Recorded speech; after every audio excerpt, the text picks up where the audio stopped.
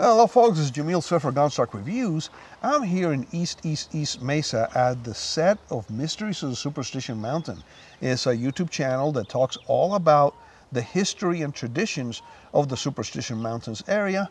Today I'm here with Larry, which happens to be the host of Mysteries of the Superstition Mountain. How are you doing, buddy? Good. And before we start, I want to be in character, so I'm going to be wearing this more traditional headwear so we can talk about the mysteries of the Superstition Mountains and some of the stories that you have about the area.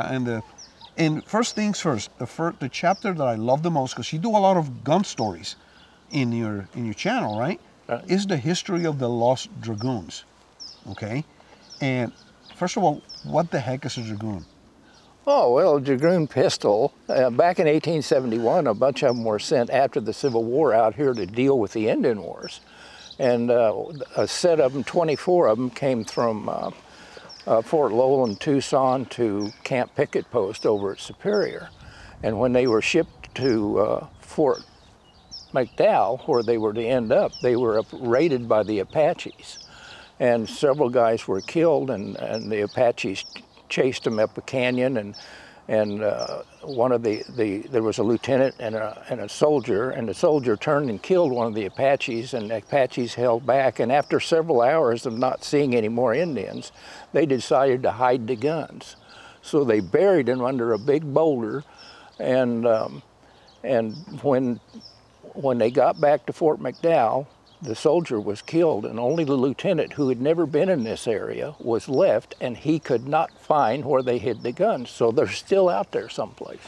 Oh, really? Yep.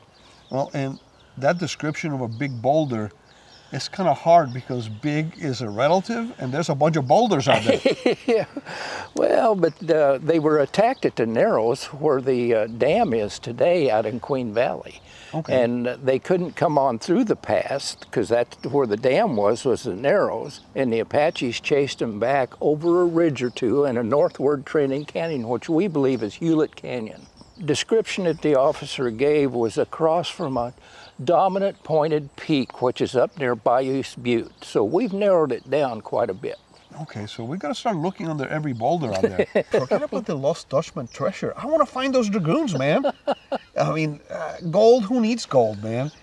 I mean, when you can find real, Civil War era dragoons, that would be awesome. Maybe we can find it. But what does a dragoon look like?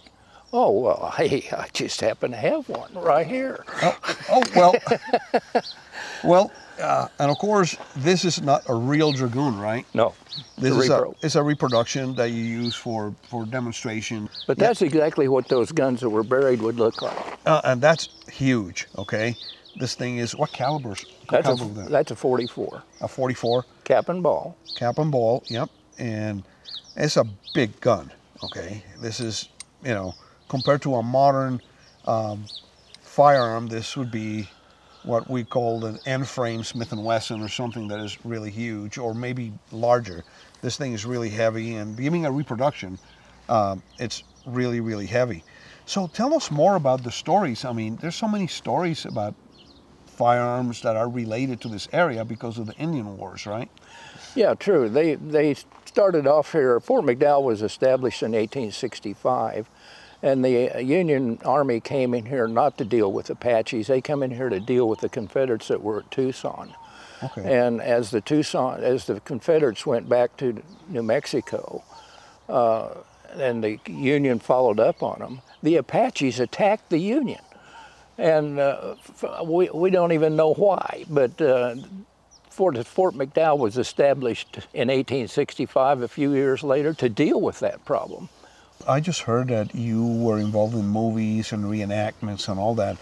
Tell me all about it. I came out here in 58 and 59 from Oklahoma, and I was running cattle out at Queen Valley, and I accidentally found out about Apache Land Movie Ranch.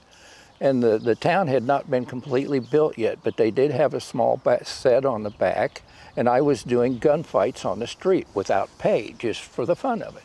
I was in the artillery in the Army. I had just gotten out of the Army, and I loved artillery, and I built a Civil War cannon.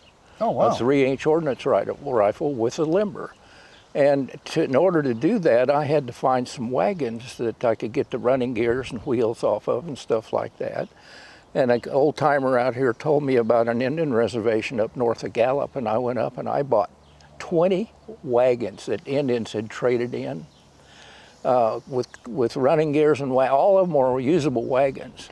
And I took the running gears off a few of them and made cannons for other guys, and other guys heard about this that were into the Civil War and got me involved in the Civil War. And some fella in Mesa heard that I had all these wagons and he wanted to deal with me. And he took me to his place and he had these McClellan saddles. Oh, wow. And I traded wagons for saddles, and the cavalry came into being overnight. And because of the reenactments that we did with other fellow reenactors and stuff, cavalry particularly, like Picacho Pass and things of that nature, I began to get known by the movie people. And although I never joined the clubs that they involved in, I never attempted to be an actor, but because of who we were, they used us in movies. Oh, cool.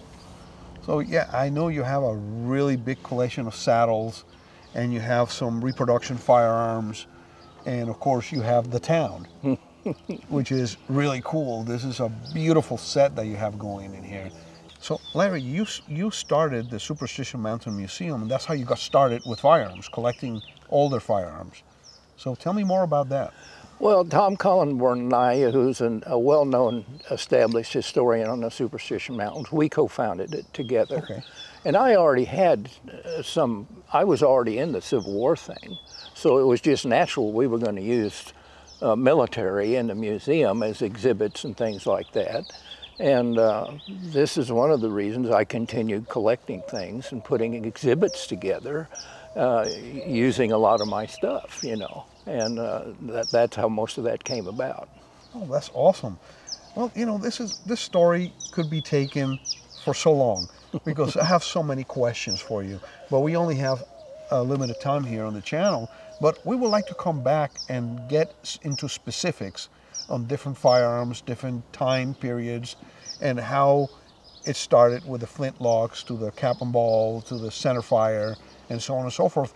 And I think you have examples of many of those in your collection. Yes. So we can talk about firearms through the ages, especially in American history, which is, of course, where we live, and your specialty is in it. And where your specialty ends, that's where mine begins.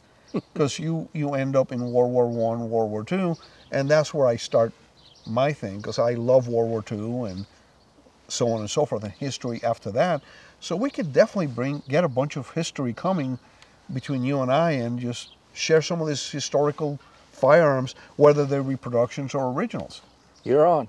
Well, thanks, Larry. Appreciate your time. Hey. Thanks for being with us. And guys, thanks for watching. And remember, always stay healthy, be safe, and have fun at the range. Thank you for watching Gunstock Reviews. Please visit our website at www.gunstockreviews.com for more exclusive content. Please visit our Patreon page at www.patreon.com/gunstockreviews. Your contributions would be greatly appreciated and help us grow our selections and frequency of videos.